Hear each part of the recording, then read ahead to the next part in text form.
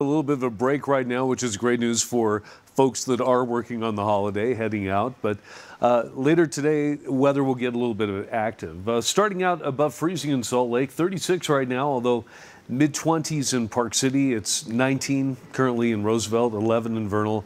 Most valleys are in the 30s, although warmer than that in St. George, where you're starting out at 41 degrees. And as April mentioned, we've got a few spotty showers out there, mainly over the western half of the state, which might be slowing you down a little bit early on, but we're gearing up for more active weather, as I mentioned, later today. And that's because of big trough of low pressure settling in from the Pacific. Pieces of that are going to be breaking off, moving through today and tomorrow. So as that entire system slides through, we'll get the potential for some widespread wet weather developing. Initially in southern Utah this morning, making its way north by this afternoon into this evening, and then lingering through tomorrow. In fact, by Tuesday evening into Monday morning, we could be looking at some impressive totals, especially in the southern mountains where there might be a foot or two. There could be several inches in south central and southwest Utah.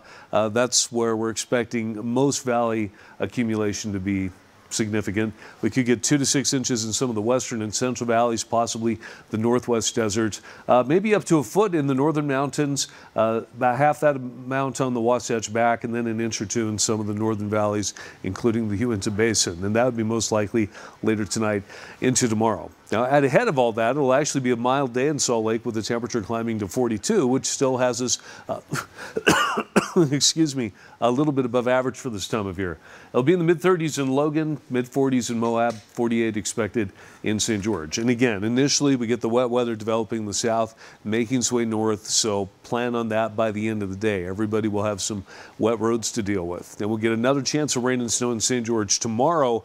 But by Wednesday, a little bit of a break before yet another system brings more rain and snow showers on Thursday. Then you'd be drying out heading into the weekend.